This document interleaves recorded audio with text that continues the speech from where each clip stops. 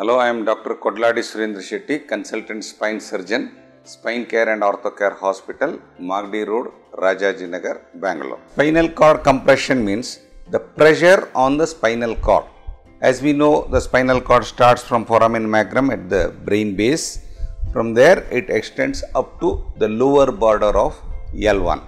And along this course, any pressurizing thing like fracture of an vertebra. Suppose there is a fracture of the vertebra, then the fractured fragments can go and press upon the cord and produce spinal cord compression. Or it can be some infection, like for example tuberculosis of the spinal column.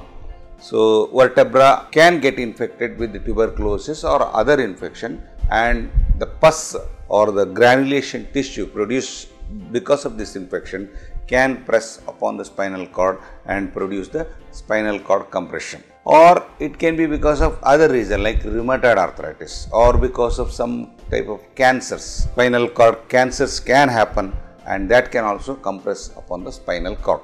Or it can be still just simple degenerative disease of the spinal column. So the ligamentum flavum, there is a ligament along the posterior aspect. So that ligament can press upon the spinal cord because of the degeneration and produce the spinal cord compression symptoms. So the reasons can be many, but the results will be same. Like whenever there is a spinal cord compression, the spinal cord does not function properly.